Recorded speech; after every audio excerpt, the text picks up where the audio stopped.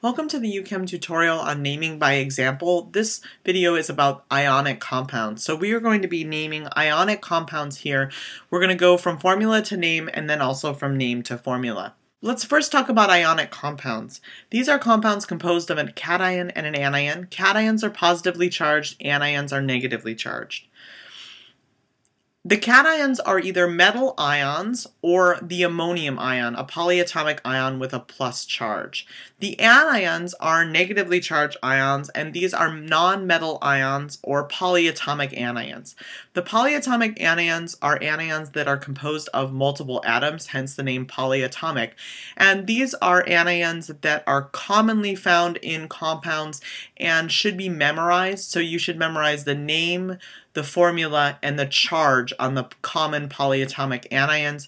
Your chemistry textbook will have those, and in your chemistry course, your instructor should let you know what polyatomic ions are important for that course. So let's take a look at metals with invariant charge versus metals that have varying charge. These will give us two categories of naming, or two ways to name ionic compounds. So underneath the umbrella of ionic compounds, there are two sets of rules. One for those that have metals with invariant charge. Those will be the group 1, group 2, and then magnesium, zinc, silver, and aluminum. All of those have invariant charges. Group 1 are those alkali metals. They have a +1 charge. Group 2 are those alkaline earth metals. Those have a +2 charge. Now you also have many of these metals with varying charge. These are metals in the transition metal and post-transition metals. Those that are past group 1 and 2 can have multiple charges. So the example of this that I'm going to give is iron. Iron can have a +2 or a +3 charge. So you will have to know some of the common metals that have multiple charges and the charges that they can have, or I'll teach you how to infer or deduce the charge of a metal, all right, from its place in a compound. All right, so let's get started by giving you some examples so we can learn from the examples to give you an idea of how to do some naming. So we're going to go first from formula to name. So I will probably not do this very often, but before we learn how to say the name, I will just say that we have KBr here and CaCO3 here, but that's not how chemists usually speak, so we have to actually build a name from these formulas. So the name of the first compound is potassium bromide. And how I figured that out was that I looked at that compound and I could see that it's composed of a cation and an anion. This is an ionic compound. The cation is potassium, and K represents potassium on the periodic table. And then bromide, all right, is the name for the anion formed from the element bromine. So I take the base name Br for bromine, and then I add an ide, and the ide indicates that this is the anion. So we have a full name of potassium bromide. Now it's important to look in that compound that the positive and the negative charges balance each other out. So we do have one plus charge and one minus charge, so this is a neutral unit here. All right, let's take a look at the next compound over there on the right. That is calcium carbonate. And I'm going to start with calcium, the cation. That is an alkali metal. I know that its charge is +2 and it is invariant. And so this is going to be matched with carbonate, that's CO3 2-. And I don't have to change the ending on carbonate because carbonate is the name of the anion, CO3 2-. So bromine is the name of an element that's uncharged, and I have to change the ending to indicate that it is a bromide ion. Carbonate is the name of an ion already, so I don't need to change the ending on that. Okay. Now, one note here is that in ionic compounds, we're always looking at formula units, which is the simplest ratio of the anion and cation in the compound that forms something that's neutral in charge. So we can see for both potassium bromide and calcium carbonate that we have balances of positive and negative charges to make the sum of those from the anion and the cation 0. That's going to come into play when we get to some more complicated compounds. So let's get to some compounds that contain metals with multiple charges. So we're going to begin with a compound that contains iron, and then I will name one that contains copper. So let's start by just breaking apart my compound into two pieces. The first piece is the cation, the next piece is the anion. So I have iron and sulfate in this compound.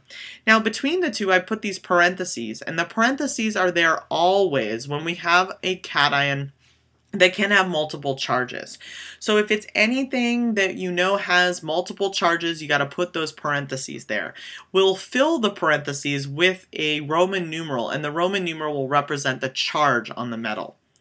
So now we have to figure that out. So Fe2 represents 2 iron ions in that compound, and the SO4 is sulfate, that's an anion. It has a -2 charge, and there are 3 of them.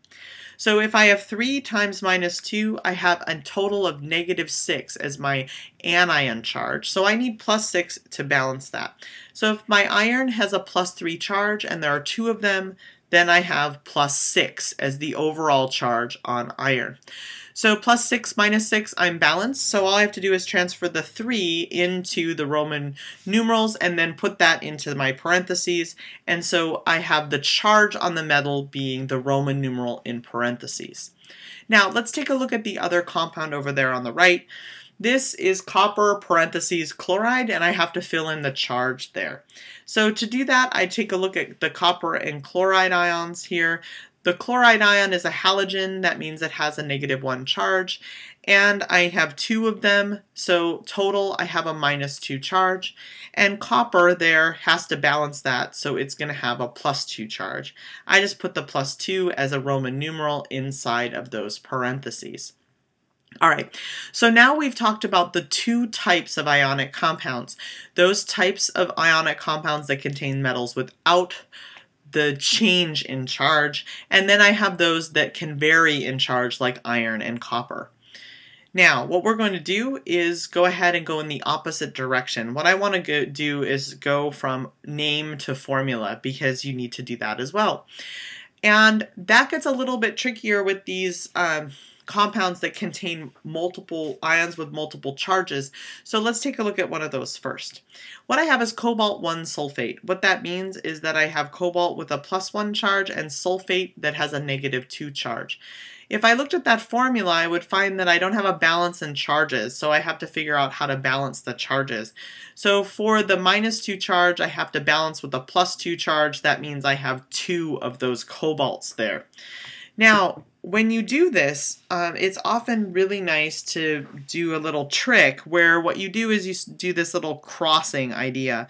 So once you know the charges on something, you can take and what you do is cross the numbers. So I'm going to put a 1 here, and I'll cross this over, and I got a 2 there.